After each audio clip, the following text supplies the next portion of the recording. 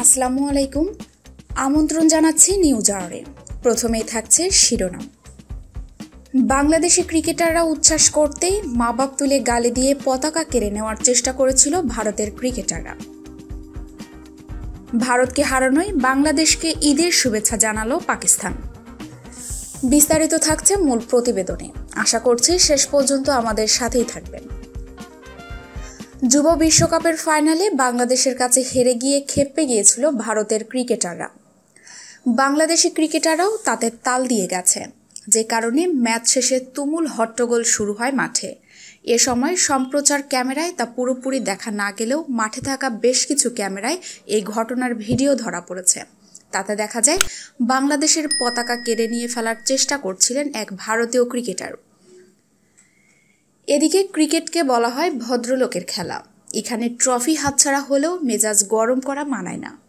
কিন্তু বিশ্বকাপে হারের পর সেই ভদ্রতা ধরে রাখতে পারেনি ভারতের ক্রিকেটাররা। বাংলাদেশের উদযাপন সহ্য করতে না পেরে মেজাজ হারিয়ে ভারতীয় একজন খেলোয়াড় এক বাংলাদেশি ক্রিকেটারের থেকে লাল সবুজের পতাকা ছিনিয়ে নেয়, যা রীতিমতো জাতীয় পতাকার অবমাননা। ক্রিকেট মাঠে এমন দৃশ্য একেবারেই বিরল ঘটনা। এ বিষয়ে সোশ্যাল মিডিয়ায় চরম সমালোচনা হচ্ছে। ভারতীয়দের শুলে চড়াচ্ছে বাংলাদেশি ভক্তরা। আইসিসির এবারের আসরের অনূর্ধ্ব-19 বিশ্বকাপ জয়ের মাধ্যমে ইতিহাস গড়েই প্রথম আইসিসির কোনো বৈশ্বিক টুর্নামেন্টের শিরোপা জয় করল বাংলাদেশ।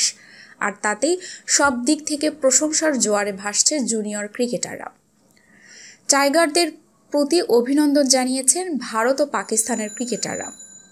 বাংলাদেশের এই জয়ে পাকিস্তানে যেন ঈদের আনন্দ বইছে।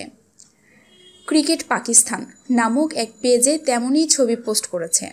ফেসবুকে তারা লিখেছে, যখন প্রতিবেশীদের বিরুদ্ধে লড়াই করতে আসে তখন ফেব্রুয়ারি ভারতের জন্য এক মাস ভাগ্যবান নয়।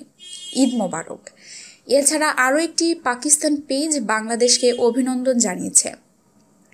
সেটিই স্বাভাবিক, কারণ একই ক্রিকেটে এই দুই দেশ চিরপ্রতিদ্বন্দ্বী। সেই সঙ্গে গত বেশ কয়েক বছর ধরে রাজনৈতিক সম্পর্ক এমন উত্তাপ ছড়িয়েছে যে দুই দেশের মুখ দেখা দেখিও বন্ধ থাকার মতো অবস্থা। এই অবস্থায় যুব বিশ্বকাপের ফাইনালে বাংলাদেশই পেয়েছে তাদের সমর্থন। ফাইনাল শেষে উচ্ছ্বাসের উপলক্ষ পেয়েছে তারা। ভারতকে হারিয়ে প্রথমবারের মতো কোনো বৈশ্বিক আসরের ফাইনালে উঠেই শিরোপা জিতল আকবর আলীর দল। এই ছিল আমাদের হাতে থাকা সর্বশেষ আপডেট। এতক্ষণ আমাদের সাথে থাকার জন্য ধন্যবাদ। দেখা হবে পরবর্তী নিউজ আওয়ারে।